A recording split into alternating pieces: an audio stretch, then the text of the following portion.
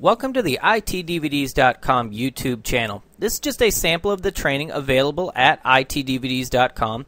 If you would like to see complete training, please go to itdvds.com.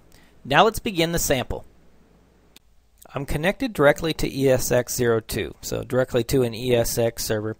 To create a new virtual machine, I'm going to right-click on my host and click on New Virtual Machine. Now I could do that, or I can click on the New Virtual Machine button in the upper left-hand corner. So I'll go ahead and click on that. This is going to bring us to the Create New Virtual Machine wizard.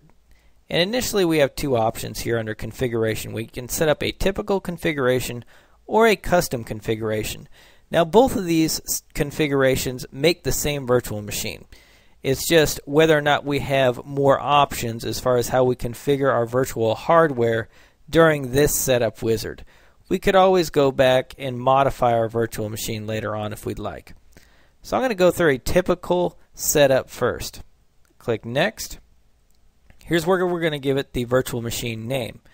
Now this is just the virtual machine as it shows up here in our vCenter client. This is also the folder it creates on our data store to store the virtual machine files. It doesn't have anything to do with what the computer name is within the operating system, whatever operating system we're going to be installing. Now personally I like to keep the names the same just for consistency. So I know Desktop 01, for example, within Windows Vista on this virtual machine it's called Desktop 01 as well. So I'm going to call this one Server 01. I'll go ahead and click Next. Here's where I select a data store, and we're going to get into data stores a lot because it's a big part of ESX and vCenter. Basically it's where your virtual machine files are stored.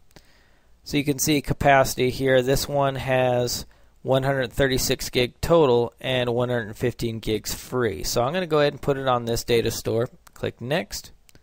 Here's where we select the guest operating system, and when we do that it gives us a preset configuration for our virtual hardware that ESX knows can work with that particular operating system. So for example, Microsoft Windows, let's say I want to install Windows Server 2008 64-bit. I'll go ahead and select that.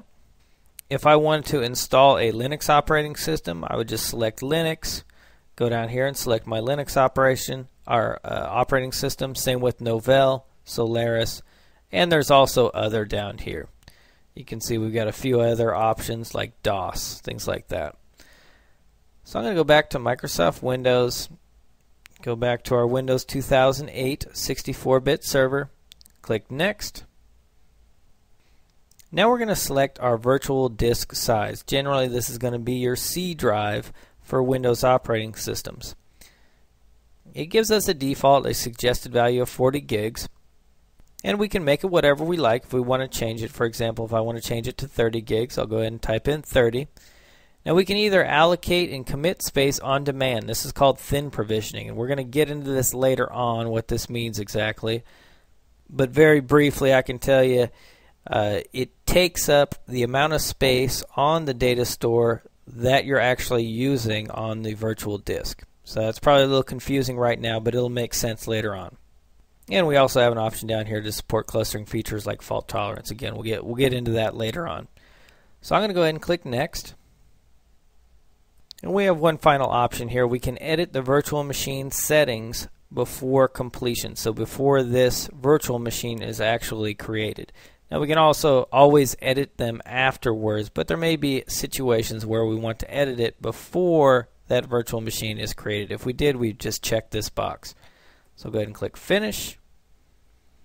And it's going to go ahead and create it. You can see it's in progress. It's usually created pretty fast, and there it is. It's all done. So here's our Server 01. And notice we didn't have the ability to set the amount of memory or how many processors it had in that Create New Virtual Machine wizard. If I take a look at it, go to Edit Settings, it gave it some default values. For example, memory, it gave it 4 gigs. CPU, it gave it 1 processor. Well, what if we wanted to set this up during the install? Or I'm sorry, during the Create New Virtual Machine wizard? Well, we can do that using the custom configuration. So I'm going to right click on our host, create a new virtual machine. This time I'm going to select custom. Click next, and I'm going to give this one the name of server 02. Click next. I'm going to go ahead and put it on this same data store. Click next. Here we can select our virtual machine hardware version. 7 is the latest, and if we're using all vSphere ESX4 servers, we want to use version 7. If we possibly need to migrate this virtual machine back to an ESX 3.5 or ESX3 environment, we'd want to use virtual machine hardware version 4. So I'm going to leave it at version 7, click next. And I'll go ahead and select the operating system here. So this is the same as we did before. This time I'll just select Windows 2008 32-bit. Click next. You can see now we have the option to select the number of processors. I'll go ahead and give it 2. Click next. We can also select the memory. I'm going to drop it down, only give this virtual machine 1 gig. Click next. We can select how many NICs we want to give it. That's how many network cards this virtual machine can have. And yes, a virtual machine can have more than one, and it can have more than one IP address and be on more than one network. Here's where we select what network it's going to be on. We only have one setup because we're actually going to get into vSwitches and networks later on. We can select the adapter type. Generally, you want to go with the adapter type that's selected for your particular operating system that you specified in a previous screen. So I'll go ahead and click next. Here we select the SCSI controller. Again, normally you want to go with the default, but we do have some other options, including VMware Paravirtual, which again we're going to talk about later on. This is new with vSphere. It's actually not supported for your system drive or whatever drive your operating system is booting off of, so generally you wouldn't want to add it at this point. Go ahead and click next. Here's where we select the type of virtual disk we want to use. We can create a new one, which is what we did in the previous setup for our virtual machine.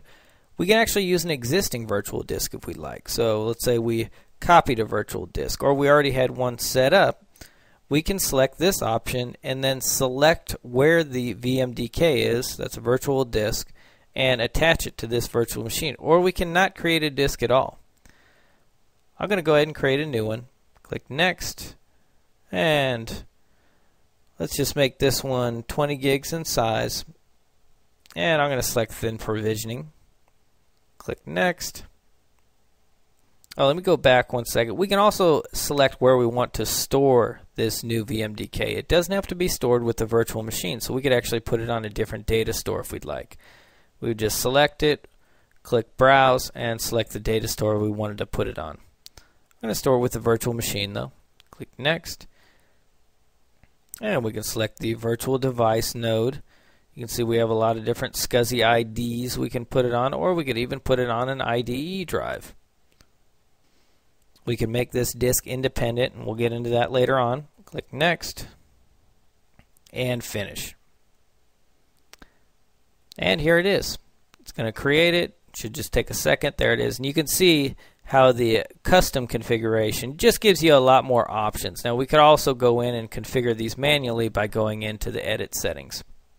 But that's how to create a new virtual machine.